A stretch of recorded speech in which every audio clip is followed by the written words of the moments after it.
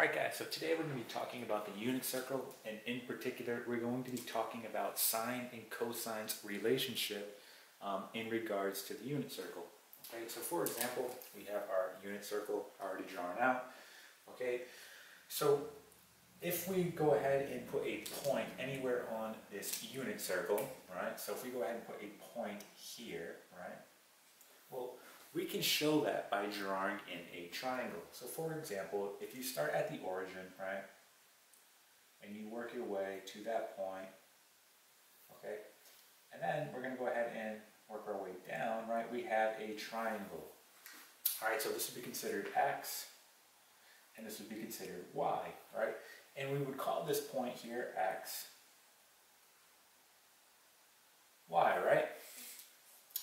Now, we know that right here is going to be our hypotenuse. In this case, this is going to be our radius, which we call r, right? So if we go and look at our unit circle, we know that our radius, okay, when going around this unit circle is going to remain constant, and it's always going to be 1, okay? So again, we have this point here, x, y. We can put this point anywhere we want on the unit circle, right? And again, the radius is always going to be your hypotenuse when you do this, right? You can do it on the other side as well, right? So if you want more of a visual, right, we do it on this side as well. And we get the same thing, right? So here's our point. We're going to call this x, y, right? Here is x, here is y, and again, here is our radius, again, or our hypotenuse, right? Now, let's talk about how sine and cosine kind of work into this, all right? So in order to do this, we first need to look at, okay, the ratios of trig functions, right? So if we go back to the ratios of trig functions, we get the following. We know that sine theta is going to be opposite over hypotenuse, okay? We know that cosine theta is going to be adjacent all over hypotenuse. We know that tan theta, right, is going to be opposite over adjacent. Now for this example, we only look at sine and cosine here, alright, we don't have to worry about tangent yet. We're just looking at sine and cosine. Now, knowing this, right, so I'm going to go ahead and pull, right, this triangle out of the unit circle so we can go ahead and label it here. So here, I'm going to go ahead and just pull it out so we have this triangle, right?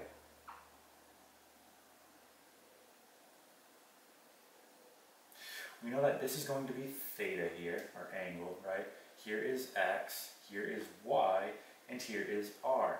Now, again, we know r equals 1 here. So, knowing this, sine theta, right, is going to be opposite over hypotenuse. So here is theta, my angle. Opposite is going to be y over my hypotenuse, which is r. So for example, you're going to get sine theta equals y over r. Well, we know the radius is going to be 1, so this is simply just going to be sine theta equals y. Okay, so sine theta equals y. We can do the same thing for cosine. Cosine theta is going to be adjacent, or x, right, all over hypotenuse, which is r here. And again, r is equal to 1, so cosine theta is equal to x. So what this tells us here is we can actually write, okay, these points around the unit circle the following way. Instead of calling it x, y, right, we know essentially what we're doing is cosine theta is going to represent x, right? Because think about it, cosine theta, right, is going to be this part right here, right? Sine theta, right, will give you the vertical, so this part here. So knowing that, we can go ahead and label this point the following way. We can say cosine theta, comma, sine theta, right? So in other words, cosine theta is representing your x value, sine theta is representing your y value, all right? And that's true as you go around this unit circle. So again, no matter where you're at on that unit circle, it's always going to be cosine theta, sine theta, right? X, y. All right, and that is it.